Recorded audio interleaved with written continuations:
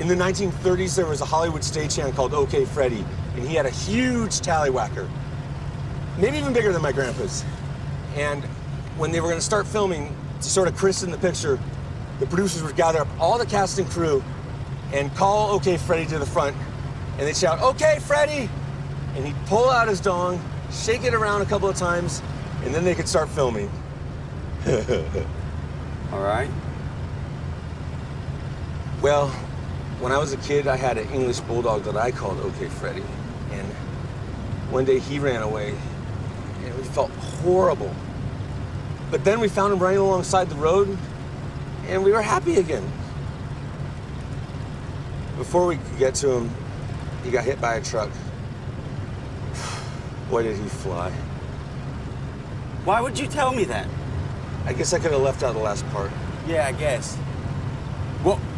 Whoa, I see a bus. Boogie! Boogie!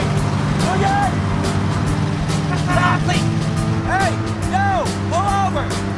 Son of a bitch. Here, let's switch. Let's switch. Take the wheel. Got it? Yeah. Pull alongside of the bus. Boogie! It's Daddy Bear, Boogie!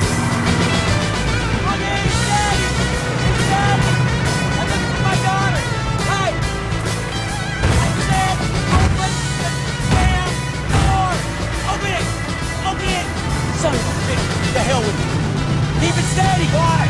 I'm gonna bust in the damn door. That's stupid. Just do what I say. 1, 2.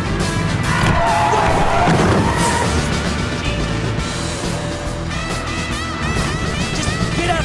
Damn driver's seat. Idiot. Unbelievable. What the hell were you doing?